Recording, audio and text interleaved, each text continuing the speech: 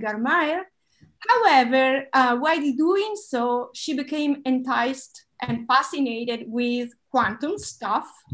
She took quite a number of quantum mechanics courses, and it's particularly, how to put it, funny for me to recall that exactly 10 years ago, we were finishing up the course, the graduate course in quantum information science, and Marissa was wrapping up the final project on the one clean qubit quantum computation scheme.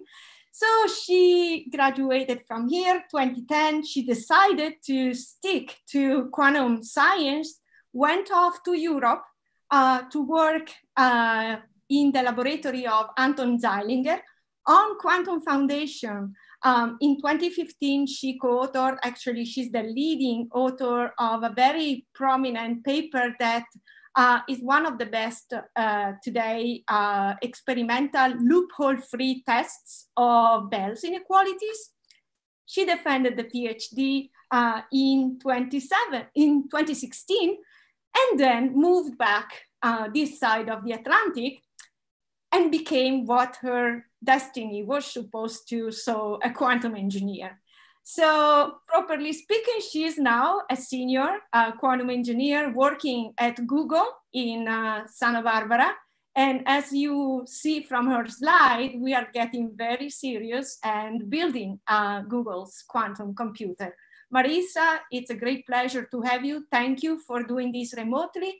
And for the audience, we are going to try to have interactive question, meaning raise your hand. I will try to unmute you, and you will ask the question directly to Marissa, if at all possible. Thank you. Okay, thank you, Lorenza. Thank you for the very kind introduction. I was at a remote conference recently, and one of the speakers said, it's a pleasure to be here. And I would say that it's not a pleasure to be sitting in my bedroom looking at a box, but it is a pleasure to be with you all in spirit. I wish we could be together in person.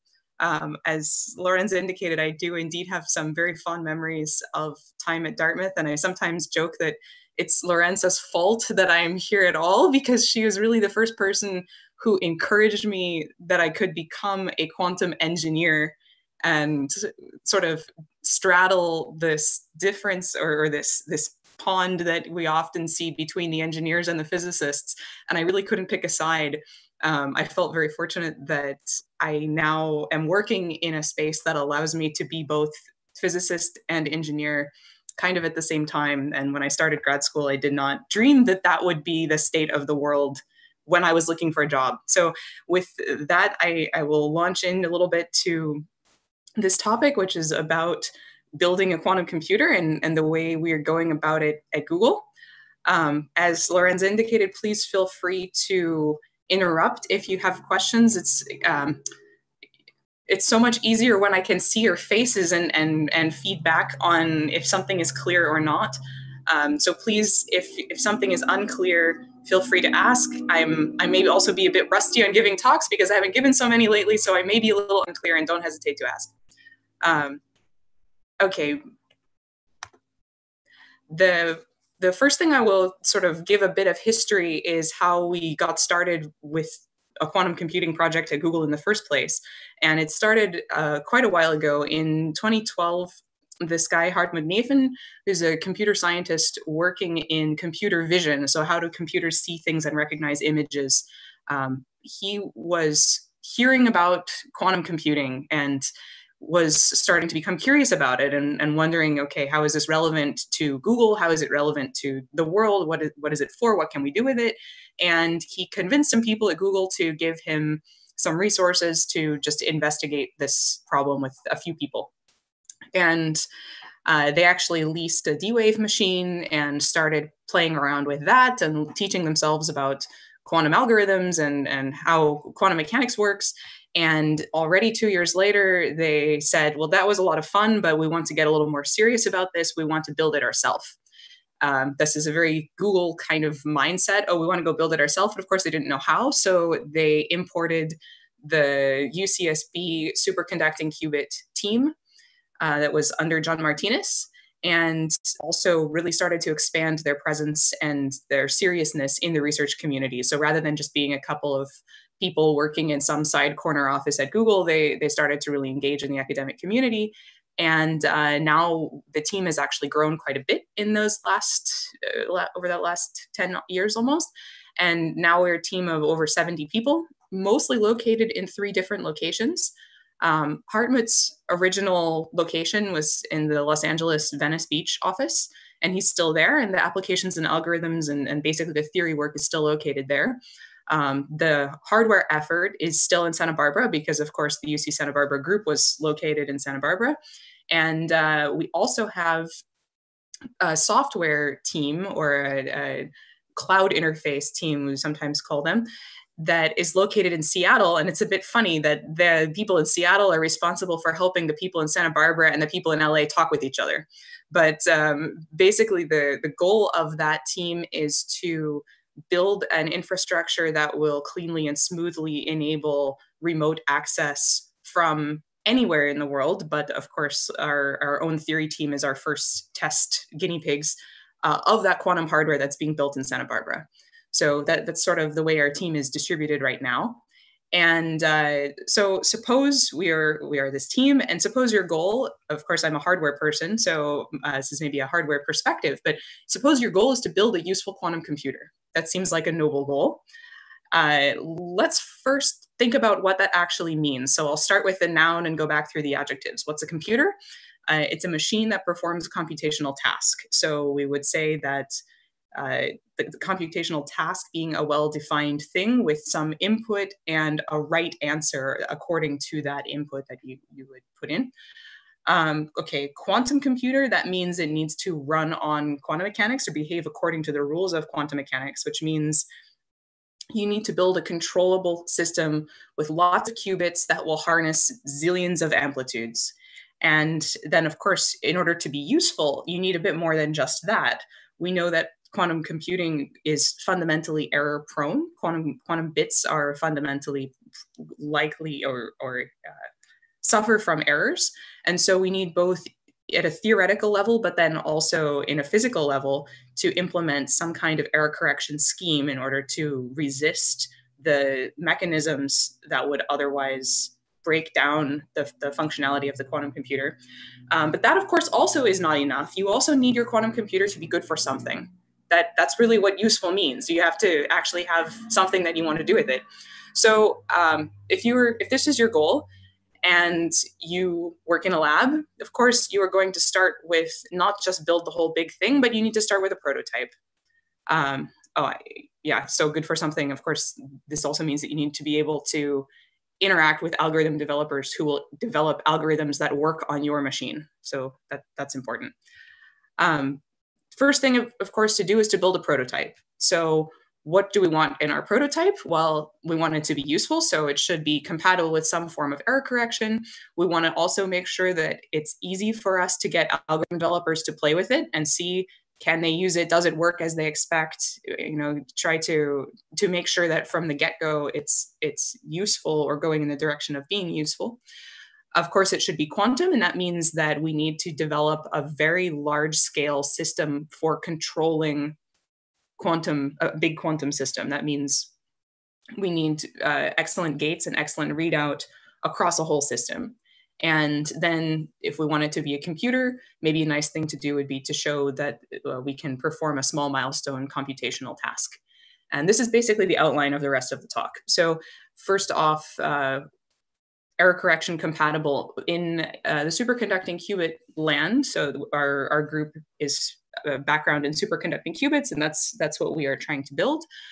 One of the leading error correction schemes is known as the surface code, and current estimates are that in order to encode a quantum state, a quantum bit logically in an error robust way, for one logical quantum bit, we need about 1,000 physical quantum bits. That means that the useful fault-tolerant quantum computer is out at the million-plus qubit regime. And until about 6 months ago, the state of publications was about 10 qubits. So we have several orders of magnitude offset, and a prototype should be something that we can actually build. So where do we go? Well, we know that around 1,000 qubits, we can start properly testing error correction. We can try to actually build one of those logical qubits. But 1,000 qubits is still pretty far from 10. So prototype should be still a little bit closer to what was currently possible. And then we notice, if we keep looking in this space, that at around 50 qubits, it is no longer possible for any classical computer to simulate the full space of capability of a qubit machine. So if you have 50 qubits or so, it's no longer possible to replicate its performance with any kind of classical machine.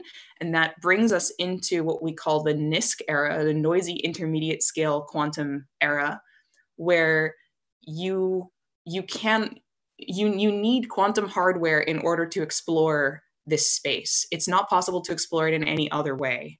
There's no way to investigate in here with a classical computer. And so that seems like an interesting place to try to build a prototype. So we decide, okay, we should build around 50 qubits, and in order to be surface code compatible, looking and going towards a surface code, we should try to build them in a 2D array. The other half of being useful, of course, is that we need a good interface with our algorithm developers. So we have developed a Python framework for this, which we call Cirq. And this is basically a Python framework that forces and allows the developers of algorithms to be quite aware of the physical capabilities and limitations of the hardware in question. So it prevents you from inadvertently thinking that you can do a direct gate between two qubits that are located on opposite sides of the chip. It forces you to know what is your qubit layout and take that into account when you are designing your algorithm. It's implemented in Python. It's outfitted with some nice ASCII art, as you can see down there at the bottom, and it's pretty straightforward to use. So we've developed this, and this is actually what we use for programming our quantum computers. It also can be hooked up to a simulator. So this is available for about 2 years now. That was also open sourced and available to the world, and that's what our algorithm developers are using. So with that, we launch into the real experimental physics part. So we need to actually build the thing and demonstrate, not only build it, but demonstrate that we can properly control it.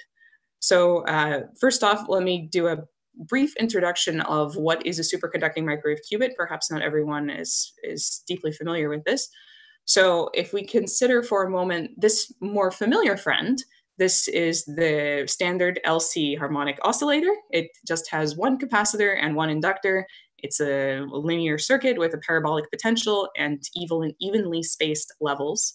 If you wanted to use this guy as a qubit, though, you would have a problem because the spacing between all of the levels is the same.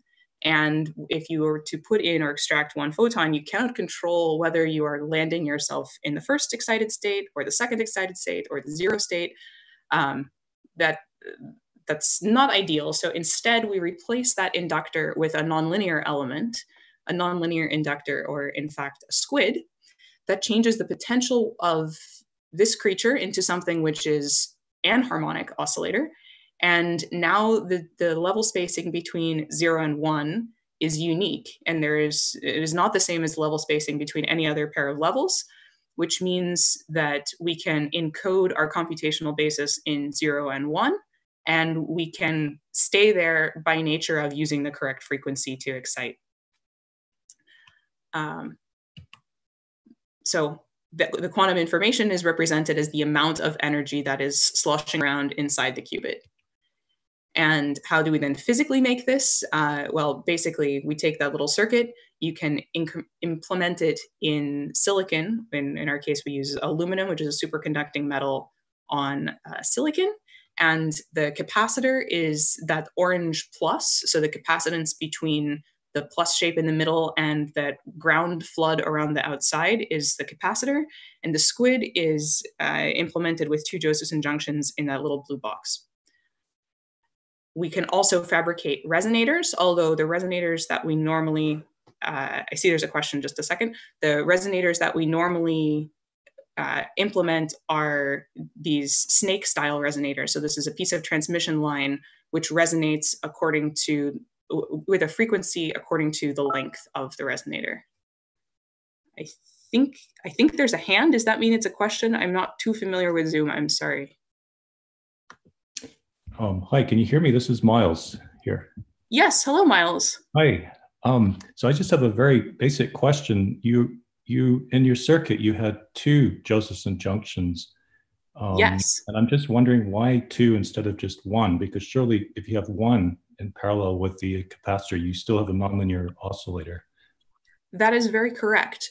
The reason we have two is because we want our circuits to be also frequency tunable.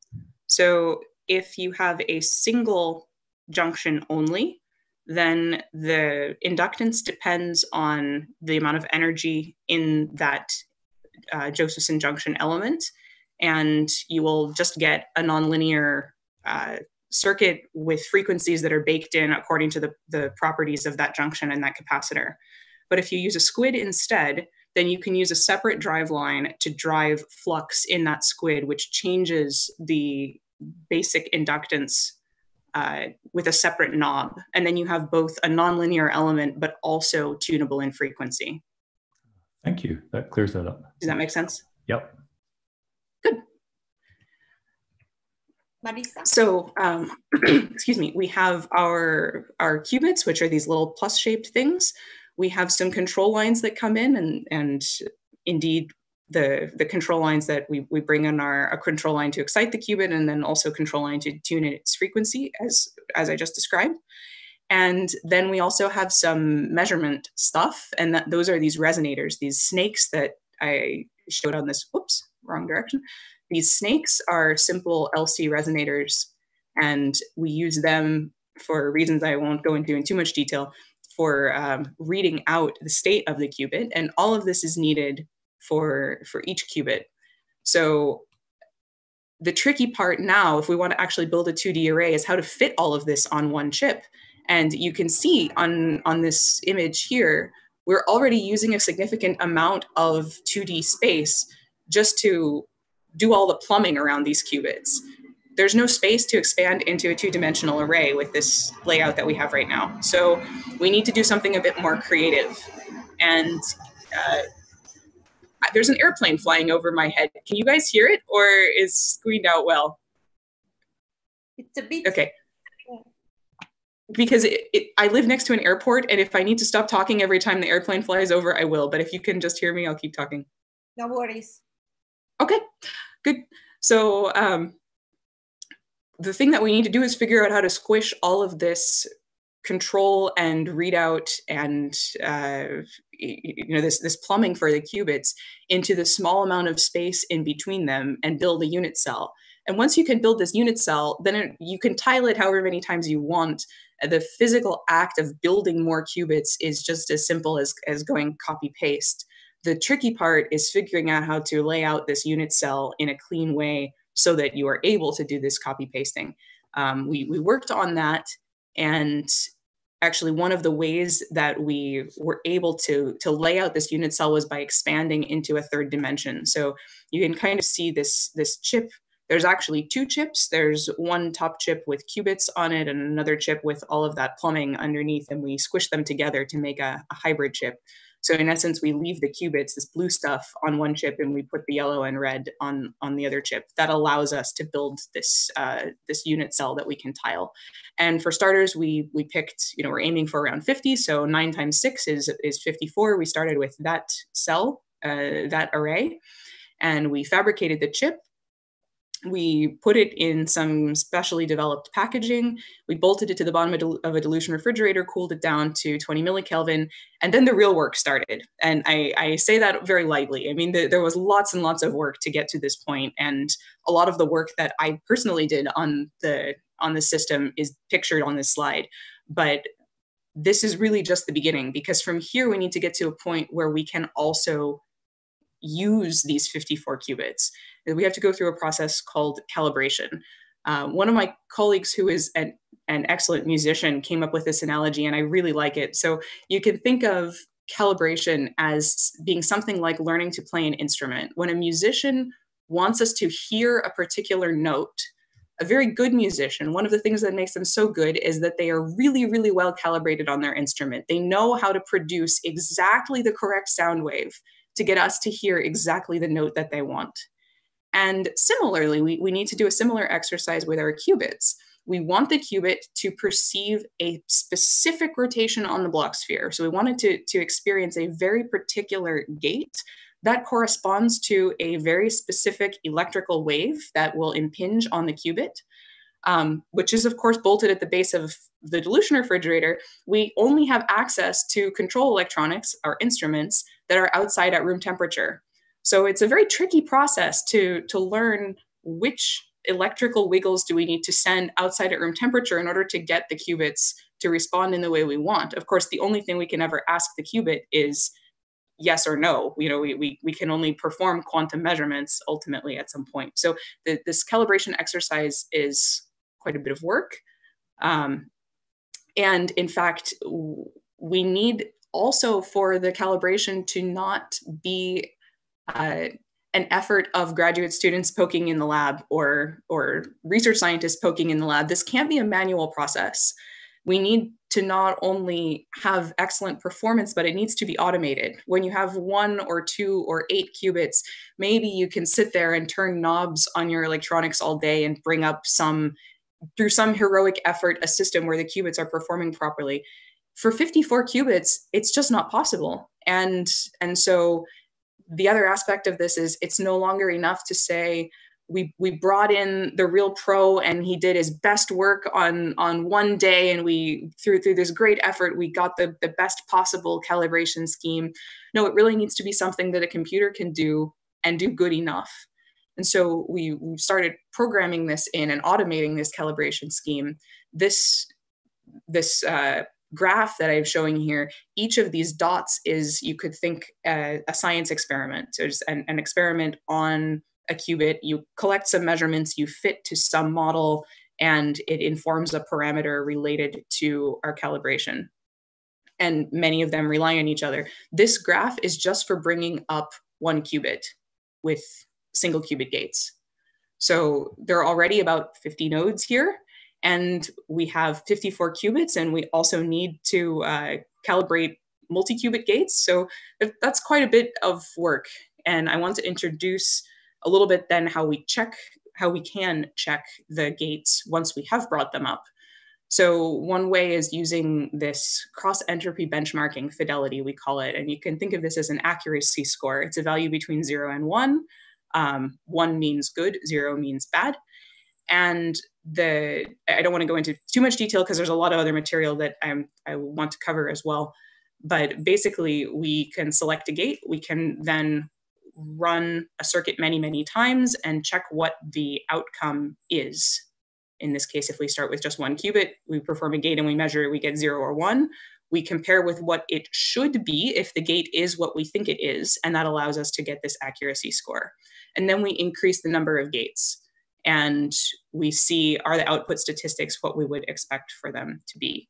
We can also do this, this check with a set of 2 qubit gates, and the calibration sequence for bringing up a single 2 qubit gate is even bigger. And of course, this is just a single 2 qubit gate. We have them across the chip. So for bringing up the entire chip, there are thousands of nodes.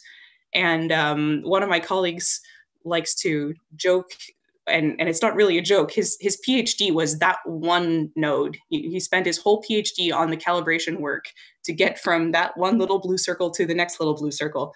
So this is really, there's a lot of work going on here, and we cannot underestimate the relevance of this calibration hurdle. But in the end, we brought up this array of qubits. The gate performance was actually quite good. So this was all automatic, but we got to a single qubit error rate of about, well, the numbers are on the screen. I don't need to read them to you. But the really important part about this is that it was brought up by a computer. It was not tuned by hand.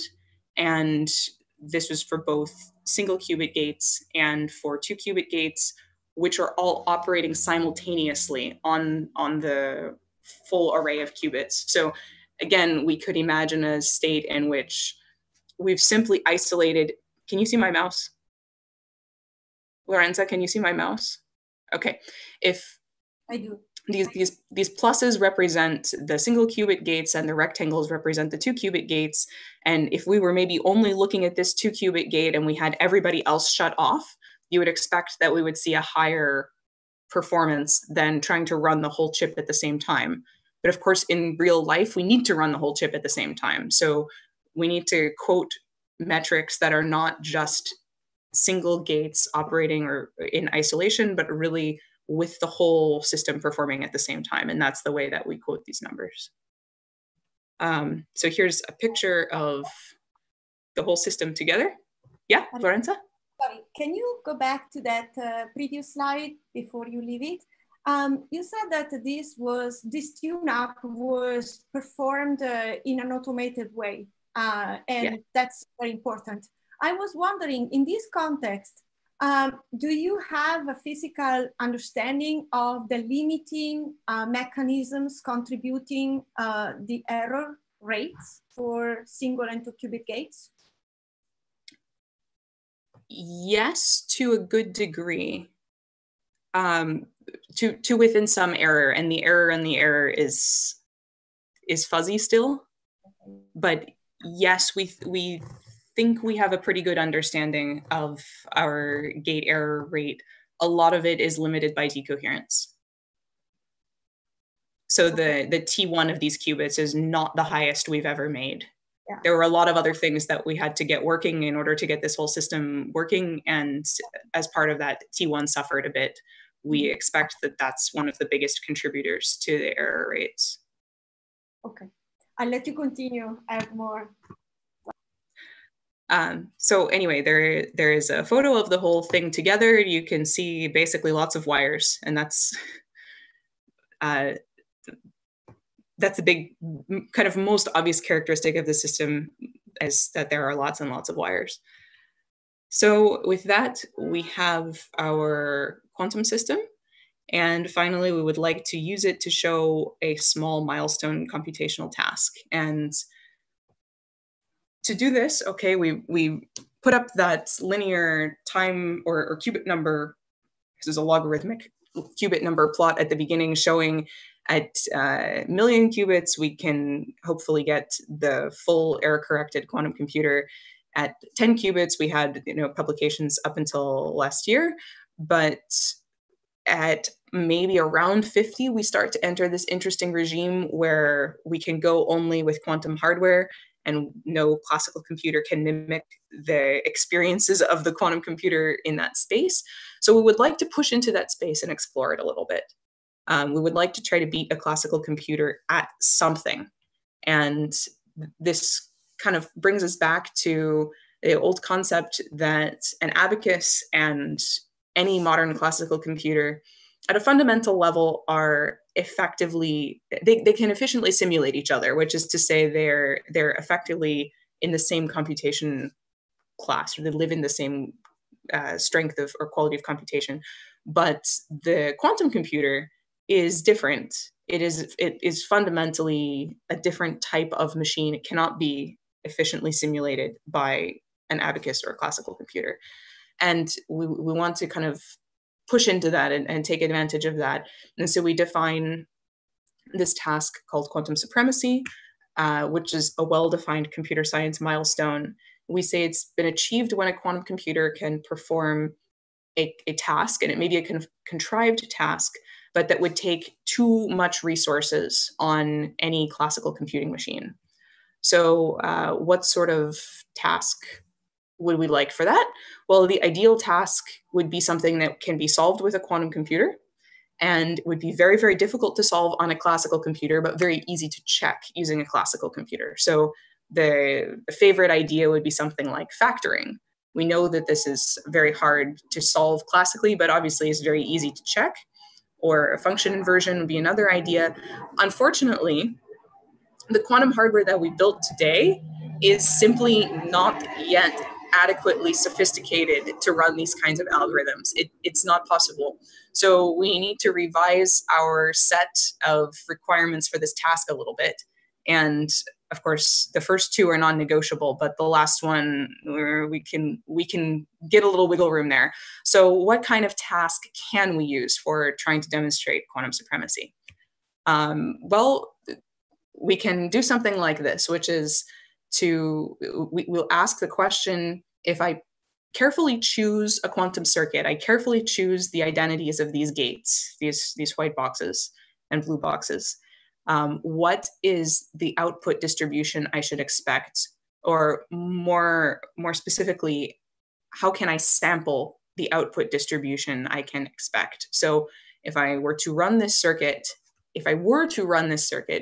which bit strings are the most likely ones to be measured? And at first, that seems a little bit obvious in some ways, because that's exactly what a quantum computer does. It runs a quantum circuit and it produces bit strings as an outcome.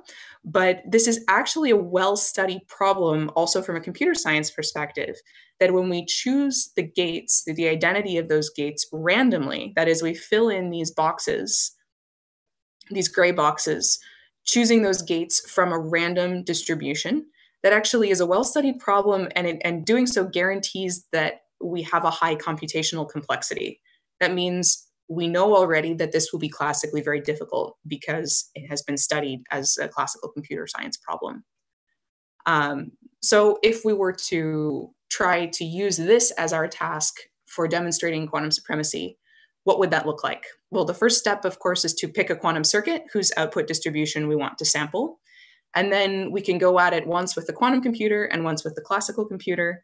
We would pick the best strategy in each case. Of course, the best quantum strategy is simply to run the circuit on the quantum hardware.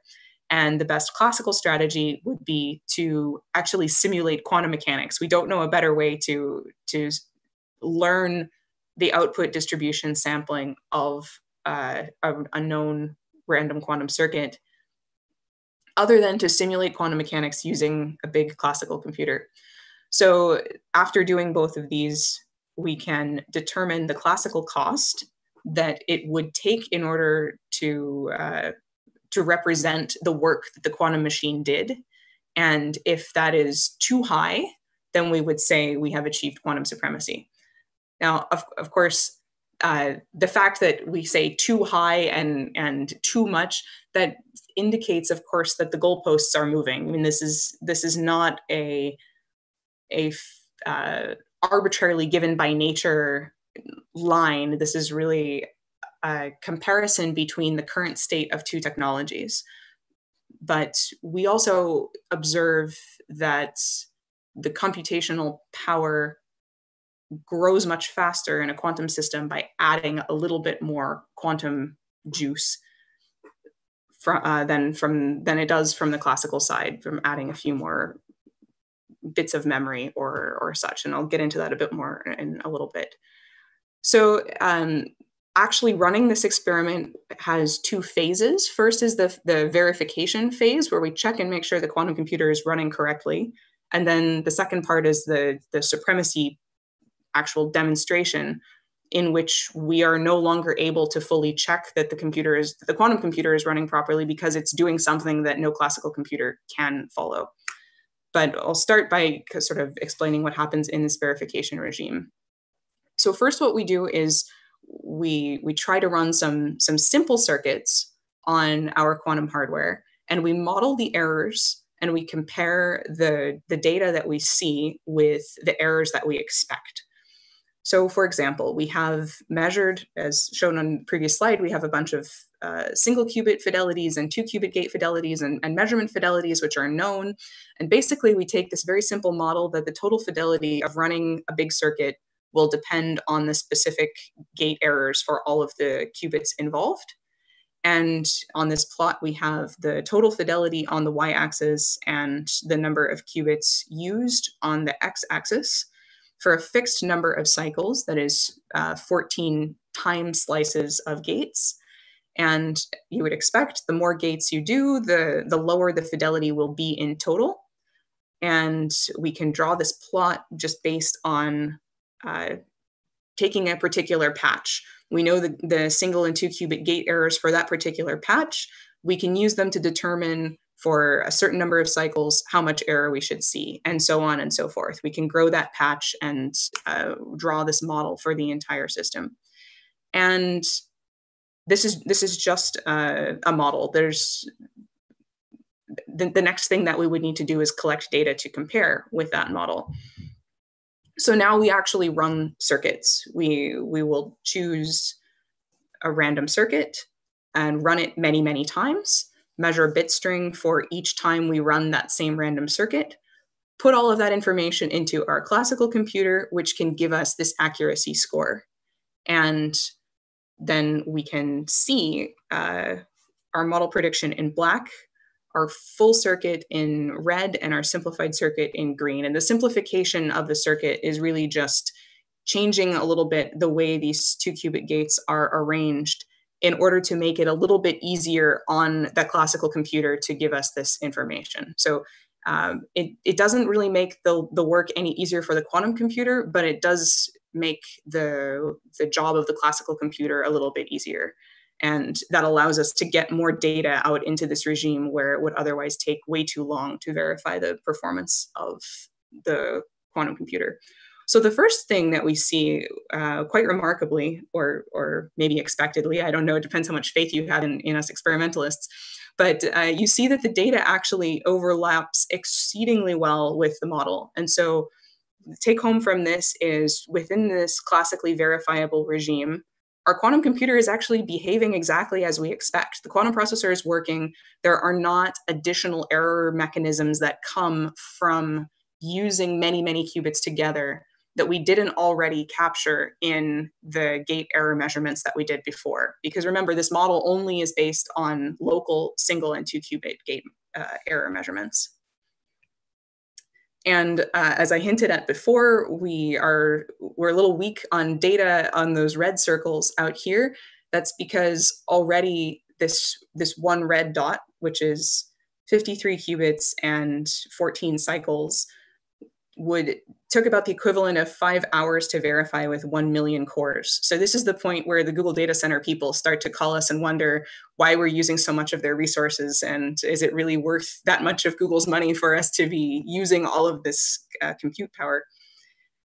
And so then we push into the regime where it's no longer possible for any quantum computer, for any classical computer to mimic the performance of the quantum computer. And you can see here that there are not any more red dots. That's because, of course, you cannot actually perform that full simulation anymore, but we have these simplified circuits still. And that is because, as I said before, it's possible to sort of reshuffle the 2 qubit gates a little bit to make the problem more easily factorable, basically, for the classical computer, so that we can check almost the same thing as what the quantum computer is doing. And we can check these simplified circuits, but then we also run the more difficult full circuits, which cannot be verified anymore. And we have, in fact, archived those circuits and that data so that in the future, when classical computer power is greater, anyone can come along and try to verify that data and see. Now, I mentioned that we used Google data centers to try to, the Google data center computing power as part of our verification program, but we also collaborated with a handful of very powerful supercomputing centers and people with a lot of expertise in actually simulating quantum systems. This is a big focus of the Jülich Forschungszentrum in Germany. And we also collaborated with NASA and the Oak Ridge National Laboratory, which has Summit, the to date largest, most powerful supercomputer in the world. There are actually 2 different strategies that we use for simulating these quantum states. we call them the Schrödinger simulation and the Schrödinger-Feynman simulation style.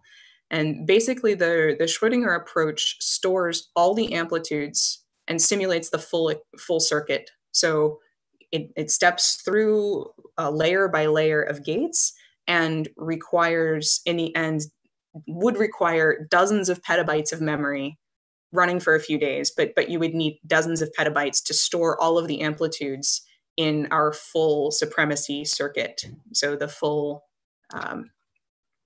circuit that I was showing here, which goes up to 20 cycles deep on 53 qubits. And there is no computer with dozens of petabytes of memory. So that's why we run into the classical limit using the Schrödinger simulation. There's another approach that we could take instead if we wanted to be, we can basically trade memory for time. And we can, if you run out of memory, but you still want to simulate a big circuit, you can cut it into smaller pieces and then try to stitch them back together. In this case, we basically work one amplitude at a time, and we could compromise on the amount of memory. Maybe you have only terabytes of memory, but the circuits that we run in the end would require millennia using terabytes of memory. So however you slice it, literally, you run into a ridiculous resource requirement for a classical computer to emulate what we did with the quantum system. So the take-home message there, I basically indicated this before, but is that this processor we built, we've called it the Sycamore processor, this is our quantum processor, can run 53 qubit circuits with a fidelity that is well known to be greater than 0. And that, of course, sounds a little bit funny at first, too. We would like to say that our computer does the right thing most of the time. And what I've said instead is it does the right thing at all. Yes, it is still, there are many, many errors. And this particular algorithm is extremely sensitive to errors. But what is important is that enough of the time for it to be visible, the computer actually does run the entire algorithm correctly with no error. And that is pretty remarkable for a 53 qubit system of depth 20. So the even more remarkable thing about that is that we have a pretty good handle on where the errors are coming from. And the fidelities, even for this large scale quantum system, are actually well predicted by a simple model that just depends on individual error for single gates and single qubit and 2 qubit gates. And of course, it's also interesting in some regard that achieving that same fidelity on classical machines would require very, very much, very, very large amounts of resources, whether it's time or memory. So with that, we've basically done our small milestone computational task and pushed into a regime where no classical computer can go. And kind of the big picture, we're taking a step back, is we're really exercising this idea that quantum computer works fundamentally differently from a classical computer. And for the first time, we're kind of bringing that idea into the lab in a very concrete way. But it also gives us a tool for playing with computer science, playing with quantum computer science in a way that was not available before. In the past, when people write quantum algorithms, it's entirely an exercise in writing a good proof, because there's no way to do a physical heuristic exploration if you don't have the hardware to support it. But now we are starting to build hardware that can allow us to develop quantum algorithms by playing, by heuristics, by some exploration, rather than only by writing a proof. And I don't mean to dismiss the importance of proof-based algorithm development at all, but I have to observe that a lot of the developments in machine learning in computer science in the last several years have come from a more heuristic style development, rather than algorithms that we fully understand before we use them. And so being able to embark and explore computers, being able to explore quantum computer science in the same way is another good tool to put into our toolbox of quantum computer science. And then from a physics perspective, of course, this is also very interesting for a number of reasons. You know, on the one hand, we find that quantum mechanics still works for these highly complex systems, and I feel like I've been living in this kind of a statement since my PhD. You know, loophole-free Bell experiment. There are people who say, "Well, why do you bother? Of course, quantum mechanics still works." And then there are people who think it's highly critical and absolutely necessary for our daily philosophy to hold that this experiment be done. And in some ways, the supremacy experiment is not dissimilar. There were people who said that this experiment would be impossible because a Hilbert space of 2 to the 53 is simply too big, and quantum mechanics won't quite hold there anymore. And maybe quantum computing is completely impossible because the states just get too big, and then the whole quantum theory breaks down. And of course, if that were the case, it would also be fascinating. Then we would have more physics to explore. But in fact, it appears that quantum computing is possible, and quantum mechanics still does work for spaces of this size. So with that sort of conclusion and slight look toward the future, I want to wrap up and thank the big group that made this possible, and then also take whatever questions may still be outstanding. Thank you, Marissa. And I would like to propose a virtual, applause. So thank you very much. And I also am very glad that you have left the room for questions. Let me take the chance to say that we will not have a follow-up meeting for virtual coffee because of conflicting time requirements. So let me see, I see one hand is up. Rahul, there you go. Can I speak now? Yes. Okay, great. I can hear you. Okay, great. I have 3 questions that are related and in increasing order of difficulty. So maybe I'll start with the simplest one and then move on. I'll see what I can do. Okay. Yeah, and there are other questions after, so be wary of the time constraint. Yeah, okay, so let me do the first one, but they're related, as you'll see. If instead of 2 components in the squid, I had many, I could get, instead of a cosine potential, a more diffraction grading-like potential. That might change your error and fidelity properties and the control of the state. Do you think that would affect your fidelity versus number of qubits curve that you showed? So I think that when you start to bring in more junctions, that's then a different system. Yeah. And it might be possible to, I think that would be an interesting system to explore. And at the same time, the junctions are the trickiest part of our system to fabricate and get right. They are the most fragile part. When something breaks, it's almost always a junction. And in addition, there's also a constant trade-off around building a whole system of allowing space for all the control you want so that you can really tune that system into being the best system it can be. But in order to bring that control line in, you need another wire that goes all the way from room temperature down to the millikelvin temperature, and you need electronics for driving it, and so on. So there's kind of a balance that we're always looking for between a system which is nice and well behaved and easy to control, but not too much control required in order to bring it to a place where we can use it. And this is where we are today. But it's not to say that this is the end all be all of qubits. I was actually just yesterday and this morning attending a little conference, another virtual conference on novel qubit architectures. And there are many ideas people have of alternatives to the basic transmon or frequency tunable transmon that we are using here. The second question, which was sort of related to the first, as you'll see as we proceed, is if you look at probabilistic analog systems that work with thermal noise that avoid random number generation and can naturally emulate Poisson processes, it's very, very difficult to do this on a digital computer using even the Gillespie stochastic simulation algorithm.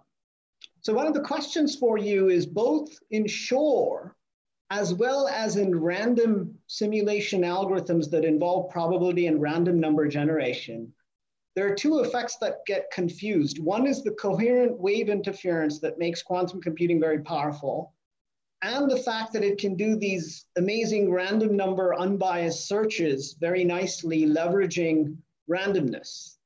And Shor leverages both. So what I'm wondering is, how much of your benefit is coming from the fact that since only one qubit gate talks to 4 neighbors, and I'm not sure that all 2 raised to 53 cross coherences in the Hilbert space have been verified, that you're actually leveraging mostly the probabilistic randomness and power of the quantum computer rather than the 2 raised to 53 simultaneously cross coherent large Hilbert space benefit? I'm not sure that I completely understood your question, but I think you are asking if I'm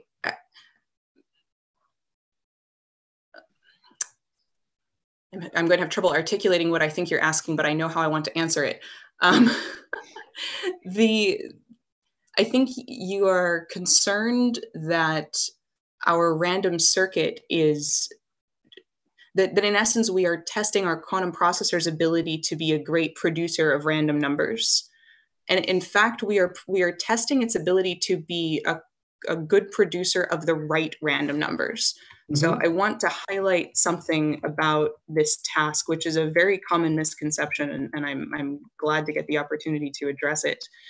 The computational task is to sample the output distribution from a carefully chosen quantum circuit. So it is not the case that I allow nature to pick the identities of the gates.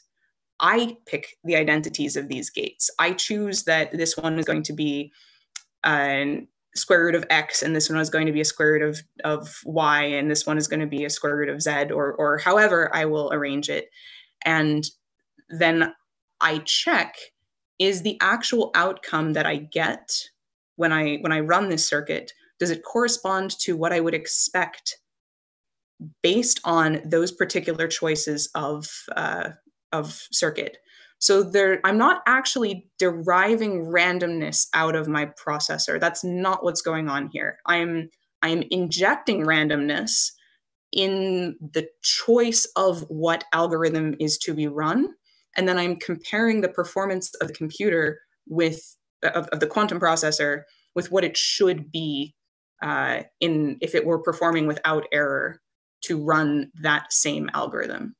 Does that clarify a bit? I think this is a deeper discussion, but you have answered part of the question, so I won't ask the third one. Thank you. Okay. Okay.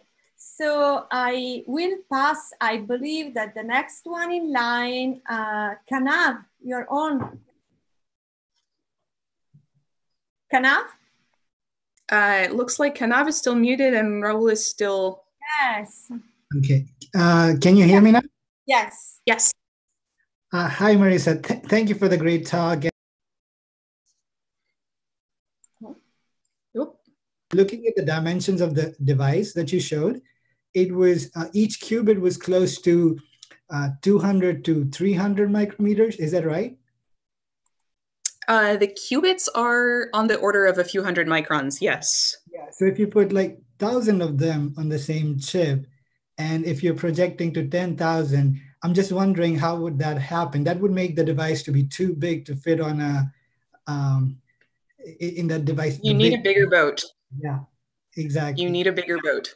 You need a bigger cryostat. So yes, that's a very astute observation. In order to build a system of 1 million qubits, it will be much bigger than the kinds of systems we are looking at today.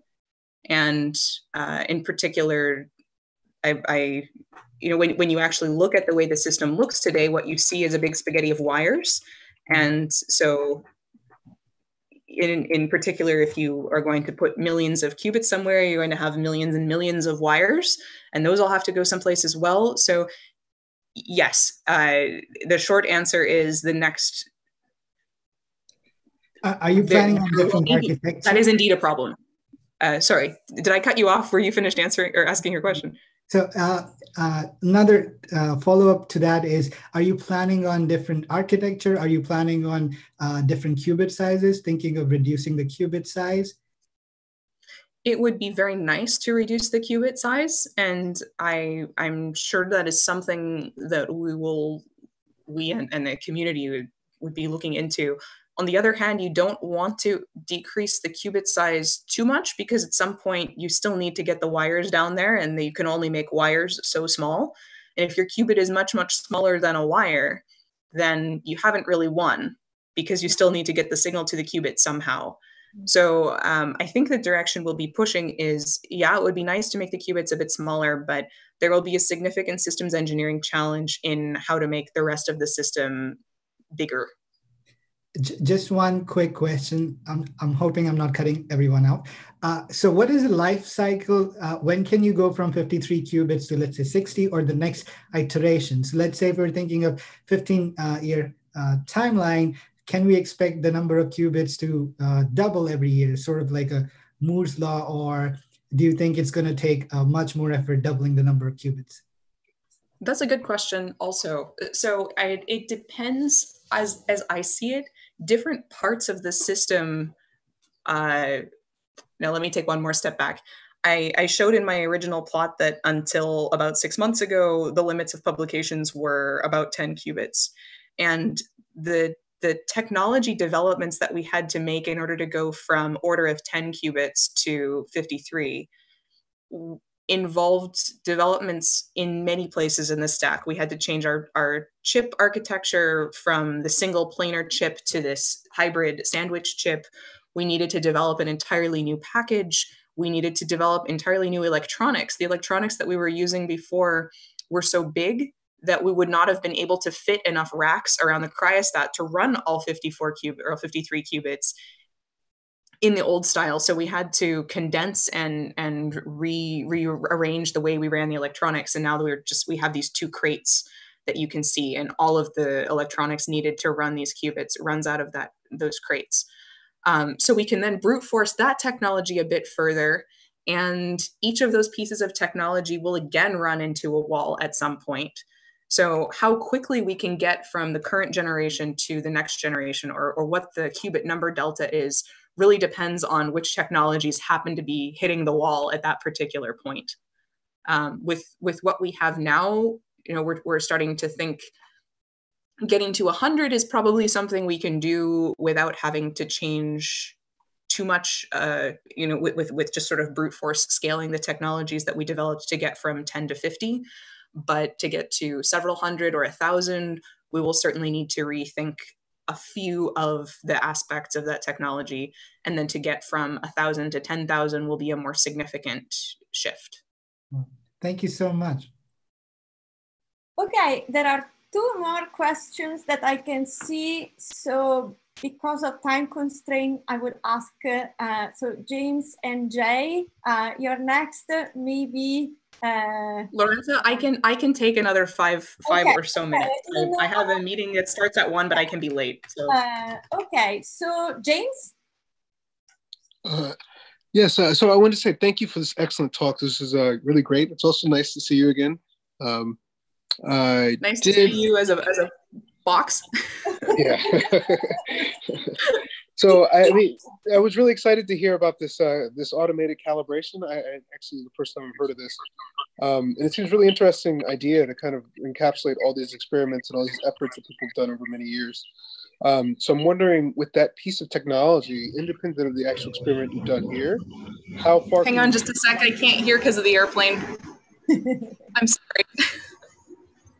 I was just saying this idea of having automated calibration, where you're really encapsulating a lot of calibration experiments, seems like it would be possible to do in many other experiments, many other systems, in many other places throughout. I don't know. Absolutely. Yeah. So I was wondering, did you guys also have plans to kind of push that into a larger, I don't know, anything? Well, so it's certainly used across our lab, and every how would I say this? we have the whole team that's working on calibration is working out of a shared code base. We have one common code repository for the whole lab. And as people develop new improvements to the calibration, those get developed and tested and then pushed into this master code base that the whole lab uses. Of course, it also means that that person A working on one piece of the calibration can inadvertently break the work of person C working on another piece of the calibration, or possibly working on something completely else, who is borrowing, who's using code that is touched by the thing person A did. So it's not without a level of sort of social understanding for how to share code and how to work together, and how to work in a collaborative code base. When you say, so we already use this for basically as far as we can, whatever experiments we can do in an automated fashion, we do. But maybe I haven't quite understood your question of how. Do you mean like making that open source, or? No, just broadly taking the idea of calibrating experiments and all these things that you mentioned end up being parts of PhDs and having them all automated instead of whatever fashion. So it seems like this might be a very general idea. The one other question I wanted to ask, and not to take a switch, is just, can you calibrate to an algorithm? And that's it. Sorry, could you repeat? I didn't quite hear you. Calibrate towards an algorithm instead of just doing random circuits, to calibrate towards particular. Oh, so the calibration that we do is for certain gates. So in this case, we don't run the calibration to optimize for a specific random circuit. We calibrate to optimize a certain gate, and it is a constantly evolving, we have a constantly evolving understanding of how to best test our gate performance. Do we test a bunch of random gates, but an algorithm is structured, so we may not have a good metric of how good those gates actually are if we are only testing them on random circuits.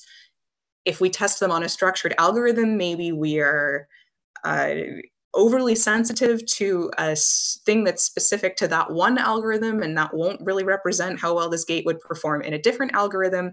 So you kind of touched on the crux of what's so difficult about bringing up a large-scale quantum processor. It's really unclear. It's difficult to find a metric, or to identify a metric that says how good it performs, but is not specific to one particular problem. And that is an area of active research. And you can, looking through the literature, you find everybody, the favorite benchmarking flavor of the week. There's randomized benchmarking and purity benchmarking and cross entropy benchmarking and speckle purity and this, that, and the other thing. And these are all different approaches with different pluses and minuses for how to characterize the quality of the calibration of a system. But I would say that the jury is still really out on what the best one will be, and it's probably going to evolve as our understanding of the needs of the quantum algorithms evolves, and as those quantum algorithms are developed. So this is really going to be a handshake and a back and forth, probably between the hardware developers and the algorithm developers, as to what metric is really the best metric or the most useful metric to tell an algorithm developer, hey, this quantum computer is or isn't good enough for you to use for your algorithm. Did that touch on what you're asking? Yeah, thank you very much. So just a comment. I also think that this is a big area open to research. In theory, my understanding is also that there is no single metric that is gonna capture all the features that will make a good or bad or average performance. So yes, but I know that we are tight on time, so I will just let Jay, you are on. Last questions, go for it. Jay? Yeah, thank you, Lorenza. Oh, Marissa, thank you for this wonderful talk. It's nice. It's so good to hear you. It's nice to see you, and I wish you were here, but you know, the day will come. I wish I were here. I wish I were here too. So I like that you ended up with a foundational question, and it reminds me of Anton Zeilinger and all of his beautiful experiments, like with buckyballs and stuff. So I agree that we don't know that quantum mechanics will work forever. And at some point, maybe you guys, somebody is going to test these, you know, to make that test, and maybe provide a test of these objective collapse theories that we have. Mm-hmm.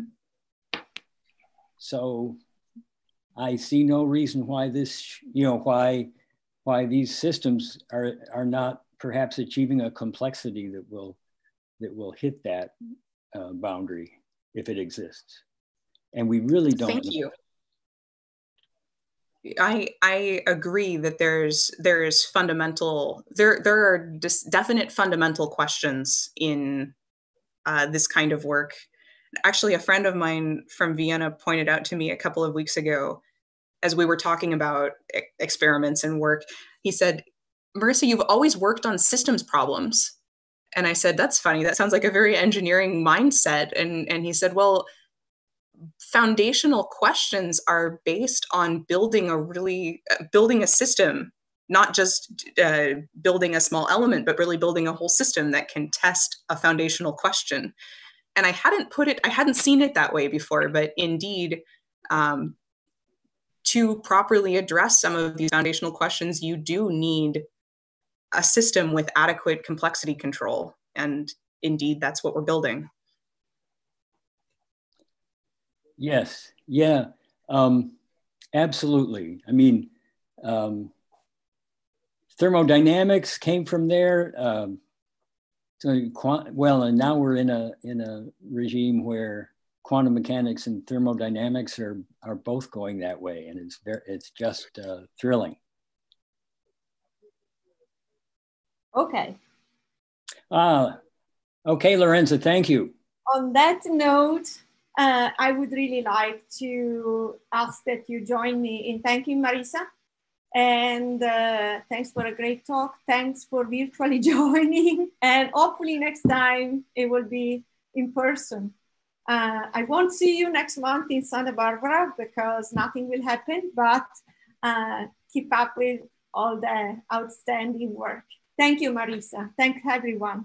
Thank you. Thank you so much for the invitation, and everyone for appearing virtually and your patience with the virtual format. I hope to see you all sometime in the not too distant future in person.